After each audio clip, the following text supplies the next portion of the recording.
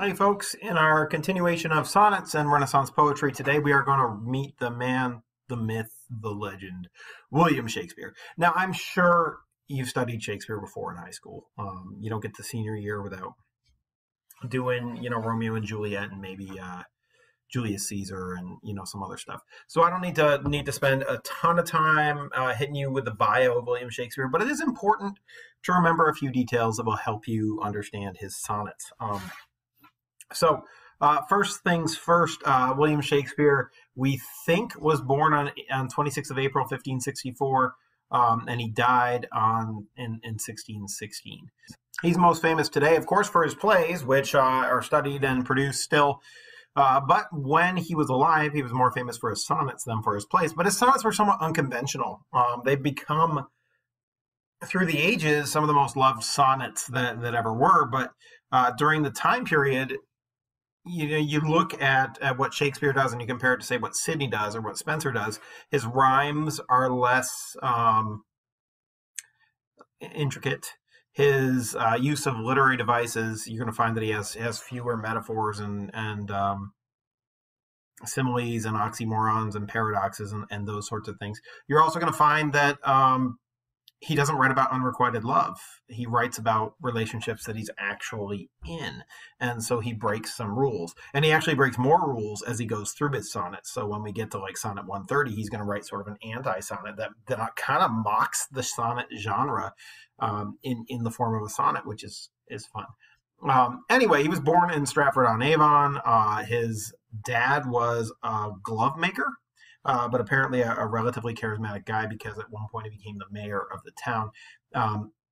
His mother was a member of, was a landed woman. So when Shakespeare's dad married her, he got some land. And so Shakespeare, we think, went to the local grammar school, which would explain his education and his knowledge of Latin and, those sorts of things. The big thing with Shakespeare that most people talk about is that Shakespeare's wife is a woman named Anne Hathaway, not the actress Anne Hathaway. Although that's her real name. I looked it up. I was like, no, she doesn't have the same name as Shakespeare's wife. Yeah, she does.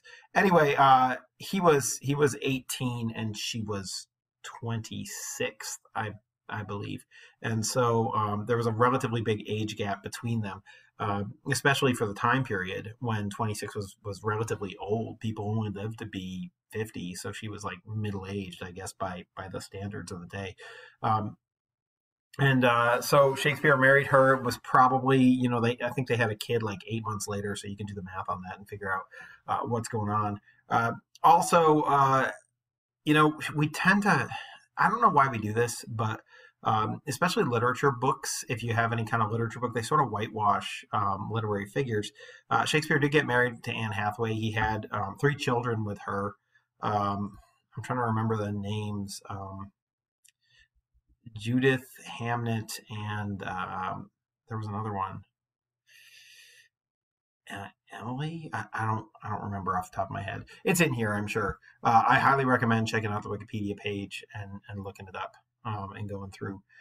He did have tragedies. His one son died of sickness.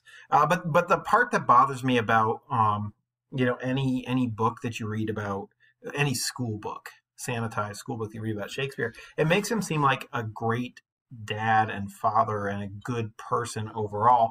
And clearly he's a complicated. All of these authors are human beings, and learning about their past helps you understand, I think, the human condition. While his first 2 children were still toddlers, Shakespeare left. He left Stratford. He moved to London because he always felt like he was going to make it big in the playwriting industry. And I guess, to quote Alexander Hamilton, he wanted to take his shot. But that would be the equivalent of like if I got married and had kids, and then I told my wife I always thought I could make it in Hollywood and just like go across country and live. Shakespeare moved to London. He didn't know anybody in the theater industry. He got his first job at the theater holding horses. Essentially, he was a valet, valet parking outside the theater. He was good at making small talk. He made a good impression with people. And he did finally get a big break. The play the owner of the playhouse that he was parking horses outside. I've got a couple of plays, I guess, in that were absolutely terrible. And he gave Shakespeare a chance to rewrite them, and he earned himself a writing spot.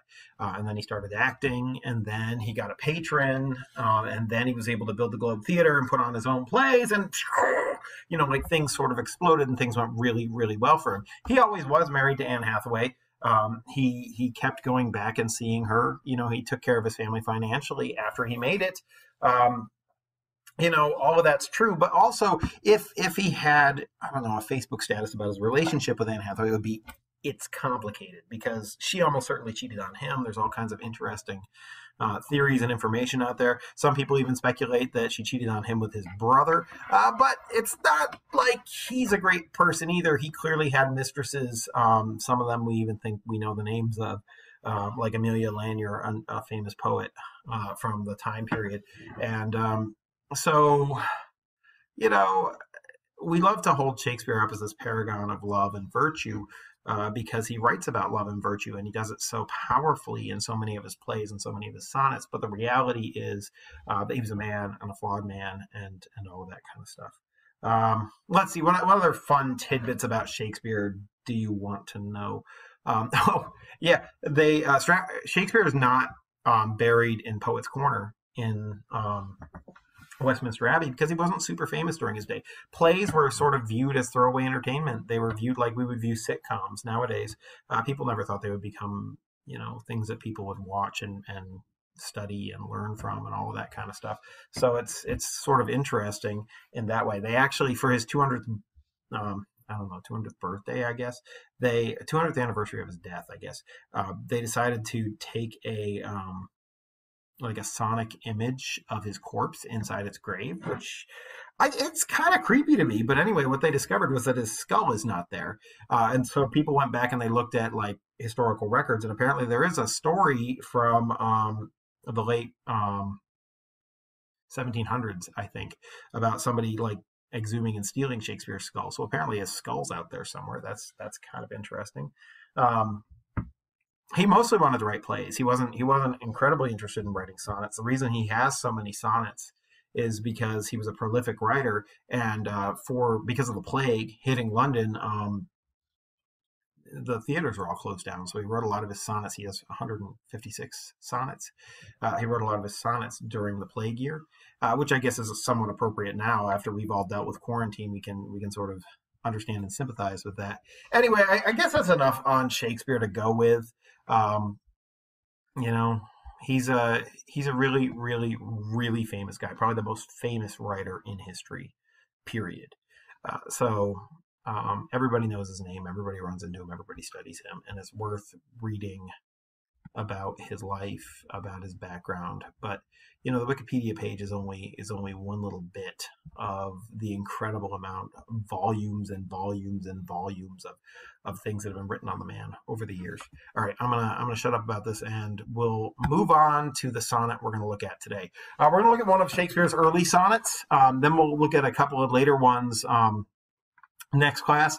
Sonnet 29 is you could sort of place it when you look at it. It's one of his early sonnets, but also it was written to Anne Hathaway almost certainly. And given the context of the poem, what it says, it was probably written during that time period in which he was parking horses in London. Let me read it out to you from beginning to end. Then we'll do the rhyme scheme. We'll look at all the kinds of things that you would normally look at with sonnets, and we'll run through it. But I'll do it relatively quickly because I've already spoken for 9 minutes.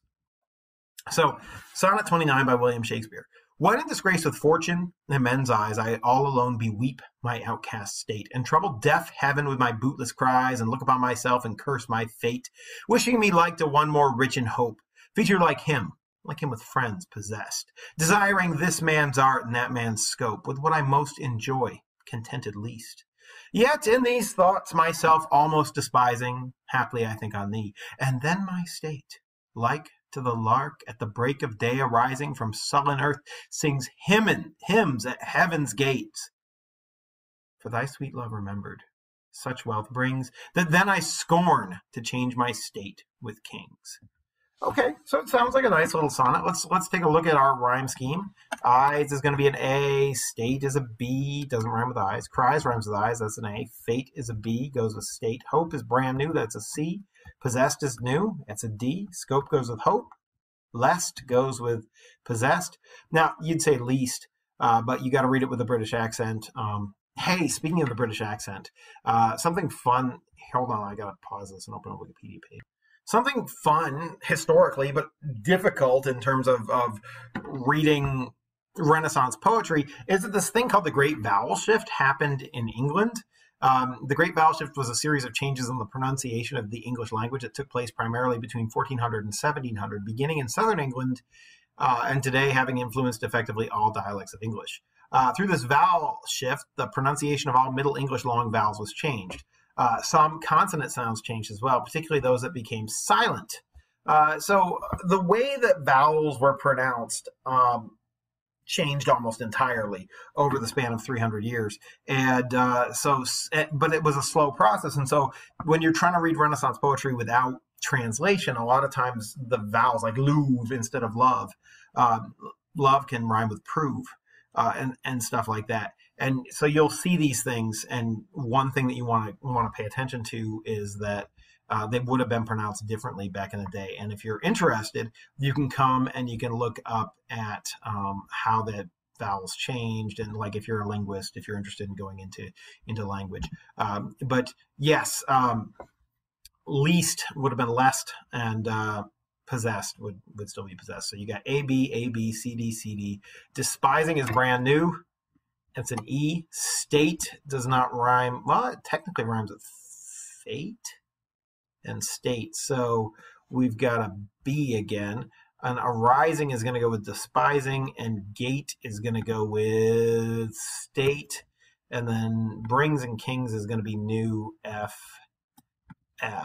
So this is an early Shakespeare sonnet. If you go back to Renaissance literature and you look for sonnet types, a Shakespearean or English sonnet is A, B, C, D, E, F, G, G. Shakespeare doesn't quite do that here. He's got A, B, that's definitely a quatrain. C, D, that's definitely a quatrain. E, B, is definitely a quatrain as well. It seems to have an interlock with the first quatrain, but there's no clear connection. The rhymes don't run throughout. It's just sort of like he uses the same one here. So I think it's kind of clunky compared to like Spenser or Sidney or what they were doing. And then we got a couplet at the end. So we're going to go through and look at each quatrain by itself here and try and make sense of it. So Shakespeare starts out, when in disgrace with fortune and men's eyes. Being in disgrace with fortune is kind of a personification. Like fortune means wealth or fame, one of the two things. And men's eyes is the way people look at him. So you can picture Shakespeare being a valet parking horses outside of a theater. He doesn't have any money. He's in disgrace with fortune. And nobody looks at a valet with respect, so he's feeling like low and disrespected. He says, I all alone beweep. Beweep means just cry about my outcast state. So Shakespeare's feeling like an outcast. He feels alone. And I think there's something to be said for that. He just moved to London. Sometimes, you feel more alone in a city surrounded by people than you do when you're alone. Why? Because in a city, when you don't know anybody, the idea of comradeship, the idea of friends and all of that is sort of shoved in your face in a way that it isn't when you're alone. Look at all the people, and I know none of them. So he's all alone, beweeps his outcast state, and troubles deaf heaven. That's a personification. I'll italicize.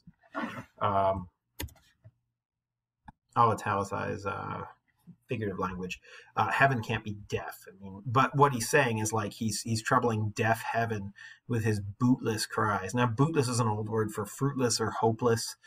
So he's calling out to God. You get this image. He's like, why? Why does my life suck so bad? But heaven's deaf. God never responds to him. It's like he's talking to a wall or something like that. So he's troubling deaf heaven with his hopeless cries. And he looks upon himself and curses his fate. So Shakespeare looks at himself and he's like, God, Shakespeare, you're a mess. You're a disaster.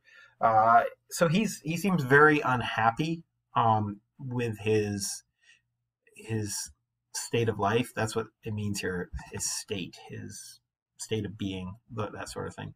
So then we move on to a second quatrain where he says, "Wishing me like to one more rich in hope." So he wishes he had higher hopes.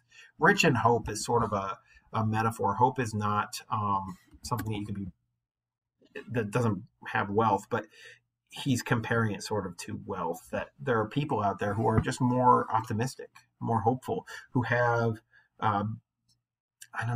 privileges that he doesn't have. So he wishes that he had a better situation, that he had more reason to be hopeful for his life. So here's Shakespeare sort of being pessimistic.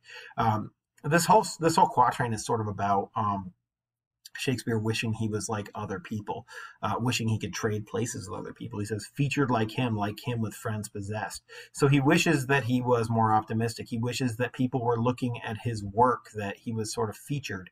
He wishes that he had more friends, like so-and-so who has more friends. Desiring this man's art, he wishes he was more artistic. That he had. That's kind of funny. You're thinking about this is Shakespeare, and he wishes he was more artistic. And that man's scope, he wishes he was more intelligent. He's looking at all the people he sees and wanting to trade places with them. This is crazy to me. I mean, and I guess maybe it should be reason for us to be hopeful in our lives. Here's Shakespeare, William Shakespeare, the most famous author in the history of authors, and early in his career, he wanted to trade places with other people. He was unhappy with himself. He cursed his own fate. He hated his situation. You can even see here with "what I most enjoy contented least." It got to the point where he hated his own work. He'd write something and he'd be like, "Whoa," and dislike it. So Shakespeare was really in a low place here within these first two quatrains. And I think also you can sort of see how this is an early sonnet, because these first two quatrains are very separate in rhyme scheme, but they sort of count as a sestet. They sort of work as one unit of meaning, an octave. And then he has a quatrain and a couplet down here, but they're almost a reply to the first part. And there's only one period in this whole thing, and it's down here at the end, so it makes the whole thing sort of one sentence.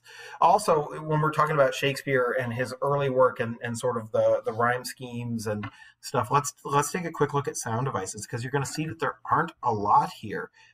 When in disgrace with fortune and men's eyes, we got disgrace is a consonance, and men's and eyes. So there is a consonance up here, but there's no alliteration. There's no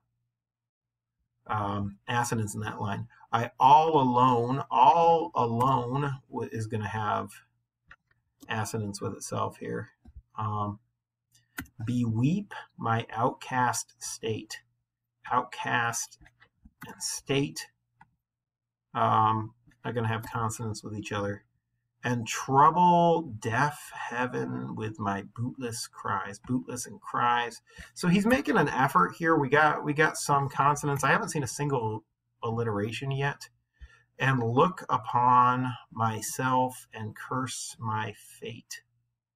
There's nothing in this line. I don't see a thing.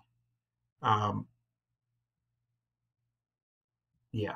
So the sound devices too are a little less prominent than in some of the other works. Wishing me like to one more rich in hope. I don't see anything there. Featured like him with friends possessed. Featured friends. There's an S on the end of that. So desiring this man's. All right, we're finally getting something here. Man's art. Oh, what did I just do? Art. I hit Control N instead of Control U, and that both have a T sound at the end. And this man's and ends all have the S sound at the end. So we have some stuff going on in that line. With what is a most, with and what, they're kind of alliterations. Enjoy, contented, least. Least has got that T sound too. So we've got some sound devices going on here, but nothing like what you look at with a Spenser or a Sidney sonnet. So all right, let's read these first 8 lines because they work together. When in disgrace with fortune in men's eyes, he's feeling disgraced. I all alone beweep my outcast state. He's feeling alone and hopeless. And trouble deaf heaven with my bootless cries. He's crying out to God. And look upon myself and curse my fate. He hates himself. Wishing me like to one more rich in hope, wishes he was more optimistic, featured like him, wishing that he was more famous, like him with friends possessed, wishing he had more friends, desiring this man's art, wishing he was more artistic, and that man's scope, wishing he was more intelligent, with what I most enjoy contented least. He hates his own work. Yet, so this yet signals a change. This word right here is going to tell you when you're reading that there's going to be a change in tone. There's going to be a shift in subject. He says, yet in these thoughts myself almost despising. It almost gets to the point where I hate myself, he says. Almost despising. Haply. Haply is an old word that means randomly or by chance. So randomly or by chance, I think on thee. Now, thee is an old word for you, right? So he thinks of you. Now that makes this sonnet addressed to someone. It's someone that's not here. It's sort of a love letter that you write but you never send. I mean, that's sort of what a sonnet is. But this is different as opposed to other sonnets, which are going to be about unrequited love. This is going to be about an actual love relationship. So randomly, I think of you and then my state. Again, same use as up here, the idea of his state of being, his internal state. And here comes a simile. So we got this word like. And I'm going to italicize it because I'm doing that with figurative language. Like to the lark at the break of day arising, from sullen earth sings hymns at heaven's gate. So that's kind of a complicated simile. But he says, when I think of you, whoever this you is, Anne Hathaway, his wife, probably, then his internal state of being changes. It's like the lark. A lark is a bird. It's a morning bird that starts singing beautiful songs as the sun's about to rise. The sun hasn't risen yet, but it's about to rise. Have you ever noticed this? Birds know how to do this, right? Like, it's not even bright outside yet, and the birds start singing because they know it's about to get bright, and they wake you up in the morning if you're sleeping with your windows open, and you're like, shut up, birds. But this is the image that he's got. Like a bird that starts to sing because it knows the sun is going to rise. From sullen earth. This is a personification. Sullen means sad. The earth is sullen because it's nighttime. Sings hymns at heaven's gate. Hymns is a religious word. So thinking of her as some sort of a religious experience that brings him all the way metaphorically to the gate of heaven. Right. And so what he says is, I hate myself. I start thinking all these negative things about myself. I get to the point where I can't stand to even think about it. And then I think of you. And I'm in a dark place. But just like those birds that know the sun is going to rise, my internal state of being starts becoming cheerful, starts singing. The sadness of my life gets exchanged for the gate of heaven. So she is the sun in this metaphor, and his soul starts singing to her when he thinks of her. So she is the sun to his life. She is the bright spot. So it's a pretty romantic little thing here at the end. But Shakespeare likes to hit you with a resolution at the end of his sonnets. And he says, for your sweet love remembered, such wealth brings that then I scorn to change my state with kings. And so this resolution down here at the end, can never squeeze it in there. This resolution down here at the end, though, changes things a little bit. The whole poem's been about how Shakespeare wants to trade places with other people, wishing he was this person or that person. But at the end, he says, I have your love. And because I have your love, I'm so rich. I'm so wealthy. We had that rich word up here. And we bring it back with such wealth brings down here. I'm so rich in love that I would scorn to change my state with kings. So he says at the end, love, I guess if you want to put a theme on this, love makes you wealthier than a king. If you offered to Shakespeare to change places with the King of England, he would say no, because the King of England doesn't have her love. And so love is this thing that's more valuable than kingdoms. And it's not just that he would turn him down, he would scorn. He would laugh at the offer to become king. Look at that word, scorn. He was like, no. Right? And that's what that word means. And so at the end of this, Shakespeare makes it a love poem to a woman he's in a relationship with. He says it, your sweet love remembered. So they're clearly in love. As opposed to an unrequited love situation. And that love is more valuable to him than a kingdom. And all of the negative thoughts he has go away when he thinks about love. And so this is a poem about the value of love. It's an early sonnet.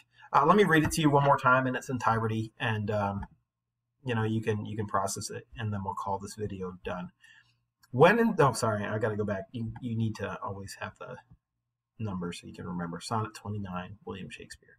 When in disgrace with fortune and men's eyes, I all alone beweep my outcast state, and trouble deaf heaven with my bootless cries, and look upon myself and curse my fate, wishing me like to one more rich in hope, featured like him with friends possessed, desiring this man's art and that man's scope, with what I most enjoy contented least.